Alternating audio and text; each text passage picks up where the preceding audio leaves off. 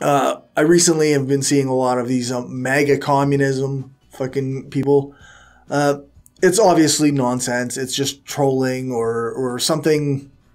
I know people are calling it an op, and some people are just like, well, this isn't even a thing we can take seriously.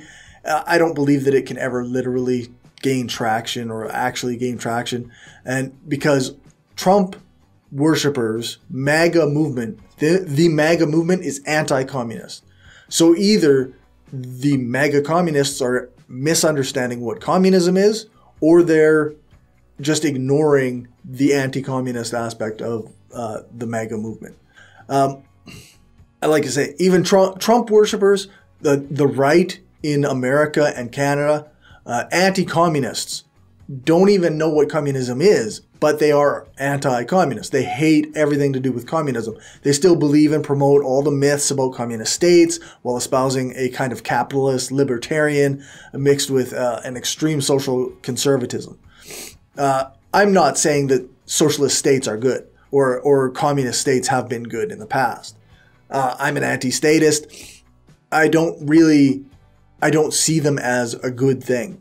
So, and they have done many things that are shitty. Like, I'm not going to give the USSR a pass for the shitty things it did and the murder of anarchists who didn't see eye to eye with the vanguard party.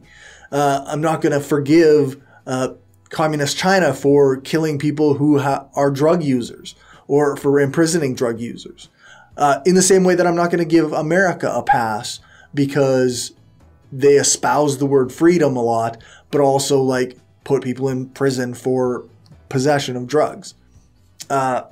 If you are going to be a quote unquote good state, then there's a lot of things you have to do that aren't going to be the way that the states that have called themselves communist or socialist have acted. That said, the myths that anti-communists perpetuate about these states are often blown out of proportion, are used to denigrate or devalue the philosophy of communism or the philosophy of even like anything to the left. Anyway, I started this to talk about the MAGA communism thing.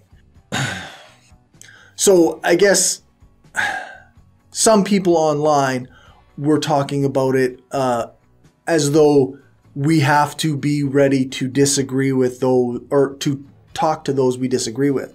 And that's true. We do have to be willing to discuss things with those we disagree with, but it's just a kind of a nonsense way to look at it when we constantly are talking to people we disagree with. Like all of us, everyone on the left is. Because we are, like, if we're the far enough left that we're a communist or an anarchist or whatever, then we're always talking to people we disagree with because we're such a small group at this point. But that's a different thing than talking to outright bigots or like people who actively want to harm your comrades. Like, it's just nonsense. Of course, Jimmy Dore and the patriotic socialists have all fucking hopped on board with this stuff. Apparently, it's the brainchild of Has, Infrared, Has, the fucking... I don't want to be ableist in the denigration of somebody's intelligence, so I'm not going to do that. But he misunderstands many things. Actually, even saying that I don't want to be ableist in the denigration of somebody's intelligence is ableist. So I don't want to do that at all. It's just that Has is wrong, and I don't know if it's intentional or because he just can't understand things. Anyway, if you just want to be socially conservative, just be socially conservative. And we already have a lot of socially conservative people in leftist spaces. Like there's anti-sex work, there's anti-drug, there's anti-libertarianism, there's there's literally people who are like, no, you can't be free until we have a fully socialist state, which is antithetical to the actual thing, the project, but that's what they say. And I mean, whatever. Everybody can disagree, but we have plenty of socially conservative people on the left already. We don't need any more. Go be a right-winger if that's what you want to be. We don't want to bring in more socially conservative people. We need people who acknowledge systemic issues and want to work to dismantle them. That's what we need. So get away with fucking MAGA communism. I don't want any of it. I don't care.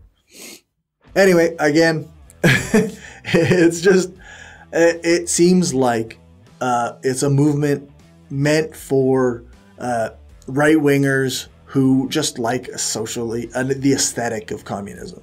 And I mean, I love the aesthetic of communism and anarchism. I think they're fucking cool. But I also agree with the philosophy. I also want to make the world a better place. And I also feel like doing things in the here and now to benefit those around me is the way to achieve that. But anyway, I don't have much more to say about anything more to say about that.